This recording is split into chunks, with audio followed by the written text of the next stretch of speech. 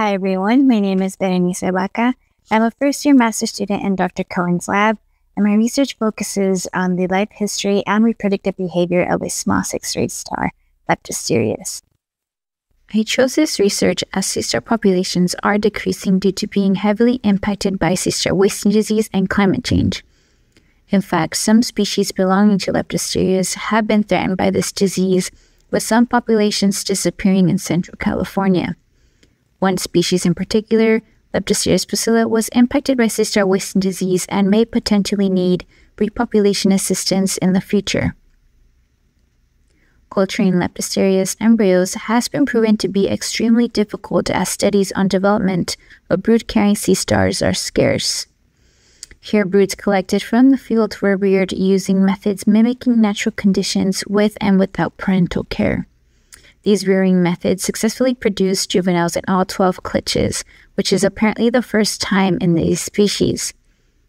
With daily observations, we now have first documentation of diet, where juvenile Leptosterias were found to eat various foods, including frozen squid, copepods, mussel, juvenile litorines, juvenile lacuna, and newly settled barnacles. In fact, when juvenile Leptosterias are supplied with a constant food of litorine snails, lacuna snails, and barnacles, they doubled in size within about 2 months. And at about 10 months in age and at 13 plus millimeters in length, the formation of their unique pattern can be seen as adult Leptosterias are known for bright coloration and beautiful patterns.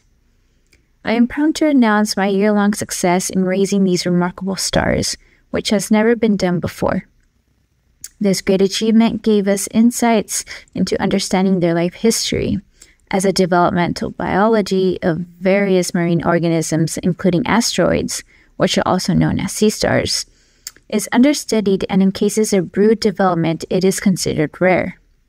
This is important as Leptosterias hold an important role in the intertidal community, as they are considered top predators in the intertidal by keeping many other species in check, and their absence will cause major disruption to the marine ecosystem. In general, we need more basic life history information and studies in order to improve conservation and recovery plans. And lastly, I would like to express my gratitude towards the ARCS Foundation, San Francisco State, Dr. Sarah Cohen, and the entire Cohen Lab for supporting this project. Thank you.